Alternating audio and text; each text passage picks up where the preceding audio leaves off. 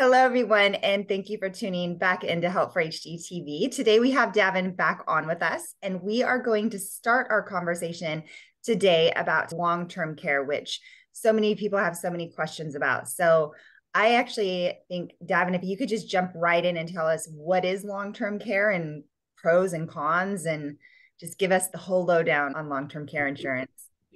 Yeah, sure. Thanks for allowing me to come back on and share this information with you guys. Long-term care it's a very important piece of the puzzle, if you will, of being able to prepare for this kind of disease and either other diseases or possibilities in the future. Long-term care is so important. I really did not realize it until we were having to go through this journey with my wife. But I guess the gist of long term care is if you're ever having to go visit someone that's been in a skilled nursing facility or assisted living, those things are not always paid for by insurance, or at least not in full.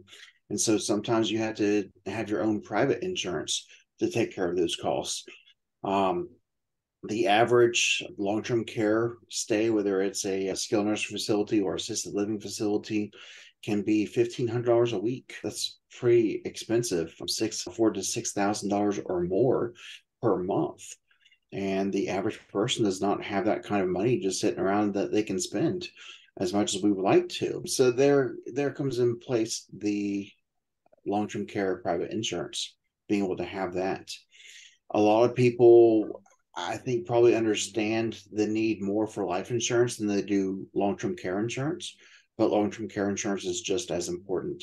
And sometimes you can have long-term care built into your life insurance policy in a couple of ways.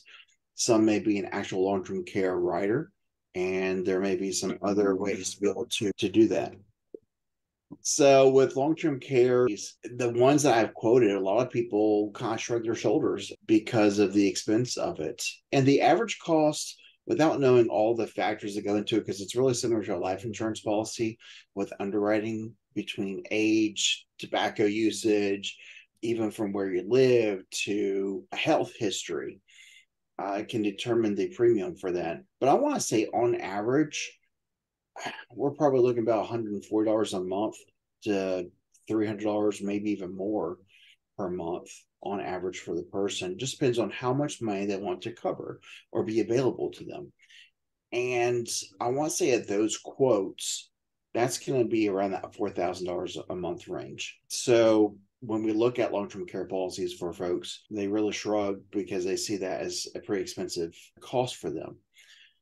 Unfortunately, that's actually relatively cheap compared to what they would get out of the policy if they have to use it. The unfortunate thing is that we have to buy that in order to get a good rate on that. You have to buy that when you're young. And so you're paying into it for a number of years before you ever have to use it. And so we see that as a true expense. But later on, when we do have to use it, it becomes an asset, if that makes sense. It's almost prepaying Yes. for care in a sense. The way you're describing it, it's almost knowing that this expense is likely to arise and making payments towards that, which it opens my mind up to looking into it. So Yes. thanks for describing it that way.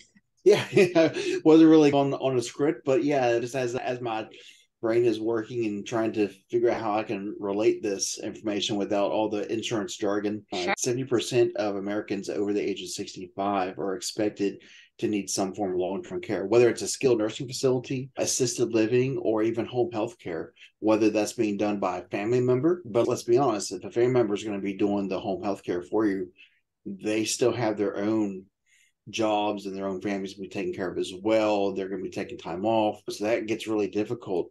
Or, of course, having some sort of private duty care coming in, whether it's an actual nurse or CNA or someone else, some other service. Someone's got to be paying for that one way or the other. Now, here's the other neat thing. A lot of people may be relying on Medicare or Medicaid to pay for those things.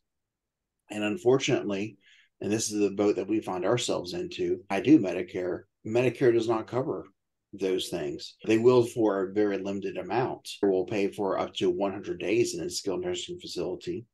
The first 20 days are typically fully covered, but then days 20 from to 100 are going to be cost sharing. So Medicare will pay for some, and then the beneficiary or the consumer will have to pay for some as well, up to days 100. So what happens after day 100? They'll basically have to be responsible for the full amount of the cost after day 100, unless they discharge, and then they've been discharged for at least 60 days. And then if they re-enter care on day 61, then it will count for a new benefit period. So that's the game you have to play sometimes with the insurance company. And Medicare will pay for some home health care. There are some certain conditions that apply to that. They have to be homebound. They cannot perform activities of daily living. You have to have the physician certification for it. So there are some qualifications for home health care under Medicare. And then Medicaid, it's going to be based on income and resources that's available. So that's another big factor. Not everyone will qualify for that. Some people will try to maneuver assets around to where they may qualify for Medicaid, but what they don't know is that there is a look back period for Medicaid. So depending on where you are, but on average, it's like a 5-year look back period. So if you're trying to make moves now, you need to be looking 10 years or more in the future for those, to be able to qualify for those types of services. I'm trying to think about what else on Medicaid. As much as Medicaid is a great service too, Medicare is good, but there at some point, there are those gaps.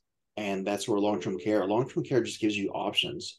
So you can choose to go what facility you want to, or if you want to have services in home, just gives you those options. And you don't have to worry about trying to finagle the insurance game around. So it's always nice to have that own private course there that you have set up. Yeah. And for people who haven't utilized their long-term insurance, and maybe they have it already, what does that look like? Do you know? Is that something you would know what that looks like? Do you get a bill and then you submit that to your insurance and insurance reimburses you? Or how does that look? Do you have to choose certain facilities or? Absolutely. So the way you can design long-term care policies in many ways. One, you can choose, is this long-term care policy going to be only used for certified or skilled nursing facilities? Or do you want to be able to use it for private and home health care, or for all the above? And so depending on what you choose, I'm thinking the term is institutional plans. And so depending on what you choose will also determine the premium. A lot of the cheaper long-term care plans are just going to be for institutional facilities. So they are not good for private duty or home health care. However, to answer your question, as far as being able to choose facilities, depending on how the plan you designed or the plan that you picked out and what you can afford, gives you options to choose whatever facility you want. There's also, as far as reimbursement or they pay the facility, most of the time you can submit the claim to the long-term care company and they'll either pay you or send that money to the facility directly. So again, to answer your question, it just depends on how the policy is designed. There are lots of options on there, but you can design it in a way that's helpful. Just like life insurance or any other insurance policy, a lot of people don't know there's a lot of negotiating. So it's balancing the scale of what features and benefits you want versus how much you're willing to pay.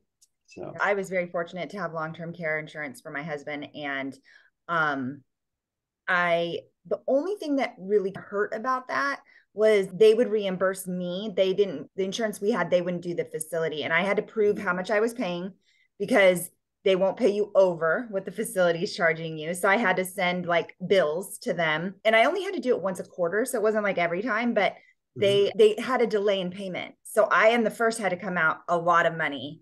And then I would get my reimbursement around the 10th. It was hard because I think I was paying like $6,000 a month for his care.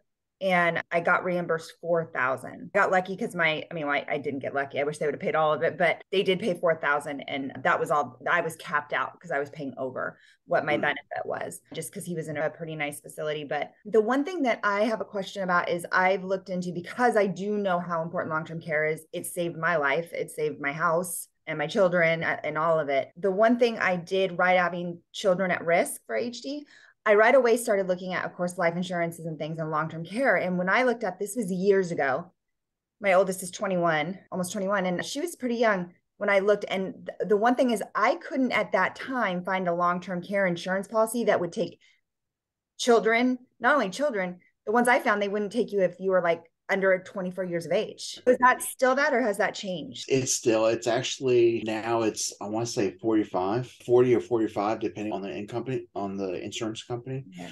The thing is about long-term care, and I don't want to, I guess for sake of time, don't want to get into the weeds a lot, but long-term care has an interesting history before that. And basically when it came out, it was the newest, latest, greatest thing. People bought it. And unfortunately, and just a long story short, the insurance companies did not properly rate it.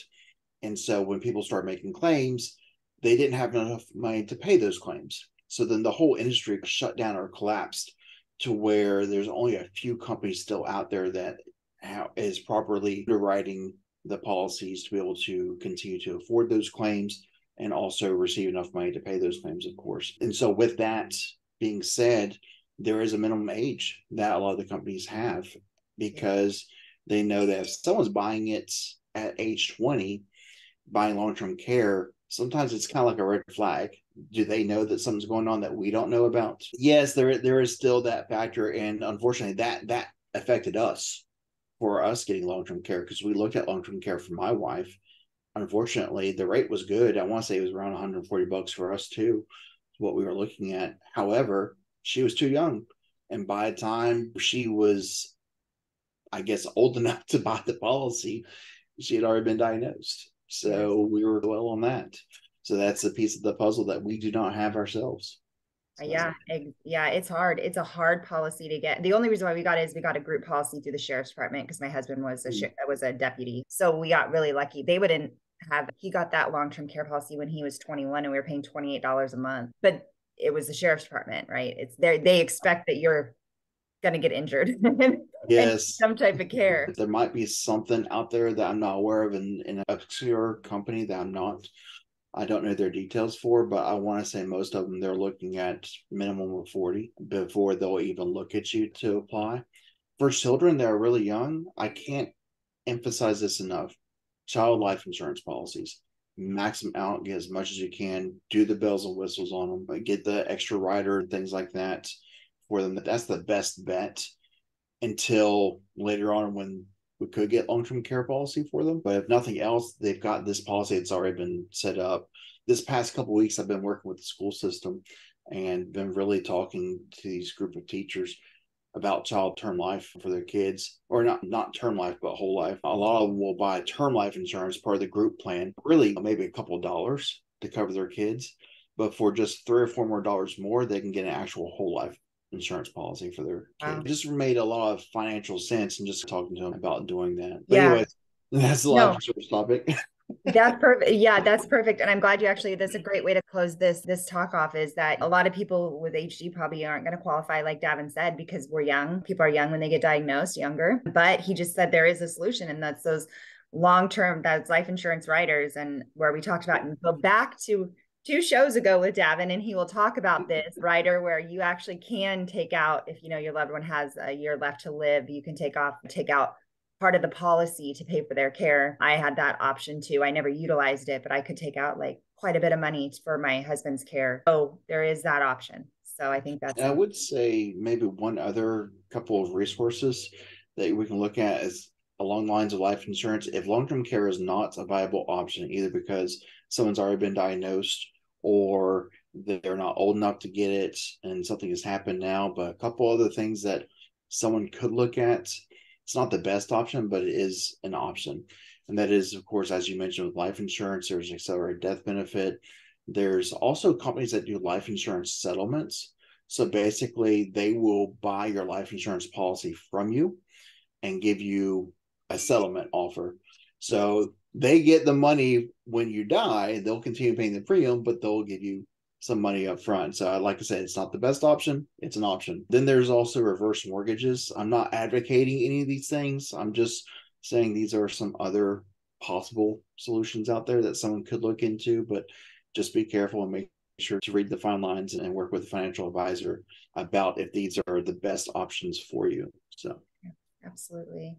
All right. That's great. Thank you, Davan, for coming on. And I think that will do it for today. We are going to have Davan back on with us to talk about disability, which is probably the most important topic within our community next month. So thank you so much for coming on and talking about long-term care and other for us today. Make sure you like this video and subscribe to the channel below and ring the bell for notifications when more videos like this come out. Till next time.